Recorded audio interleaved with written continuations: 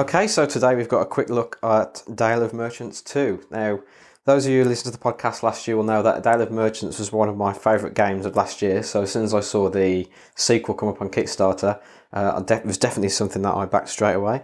It's a game that you can mix with the original, or you can play it standalone. I'll quickly go through the rules as we go through the components, so let's open this up and have a look.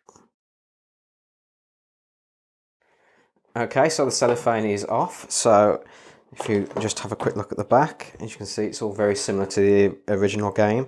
There's 110 cards, a game board and a custom die inside the box.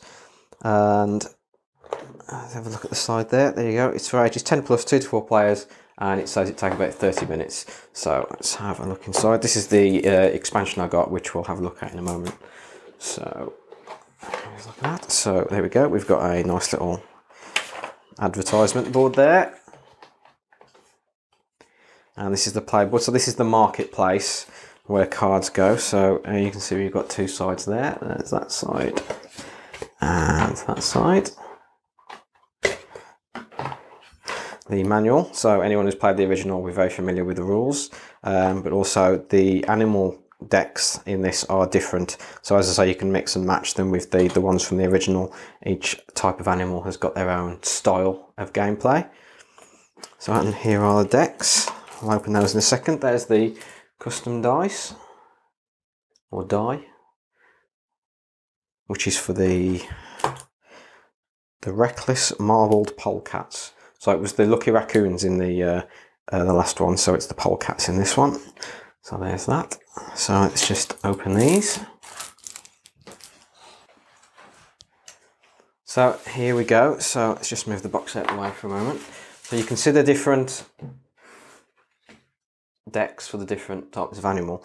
So if you didn't play the original, it's a deck building game, and the aim of the game is to get a stall built in front of you, but you'll have 8 piles. So the first one has to equal 1 point, and the second one has to equal 2 points, and then the next one has to equal 3 points, and you keep going on. But you can use any combination of numbers to get the total, but you have to build them up in the right order, and you'll choose, depending on how many players you've got, you'll choose a different combination of decks of animal folk to play with, and you've got all these junk cards as well, which don't mean anything. So the art style is very similar. Well, it's almost identical to the first one, obviously, because the cards need to fit in. The backing is the same. So that's the base set, and we've also got here the Systematic Eurasian Beavers. So that's what came as a little add-on for Kickstarter for meeting one of the stretch goals. So let's take this one apart. Okay, there we go, the beavers. So this just explains to you what sort of deck the beaver deck is. And you've got, oh, that's like a, I don't know what that's for. That's interesting. That's just like the market deck. So maybe that's so you can play without the board and just have a card showing you what the different prices are. And yeah, there's the pack. So very much looking forward to playing this. Oh, we've got a few more junk cards here, different style of junk.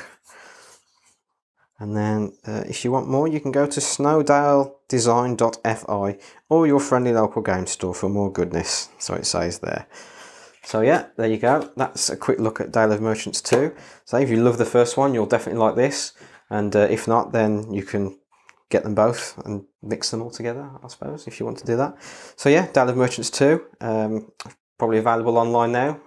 So thanks for watching, and we'll see you next time.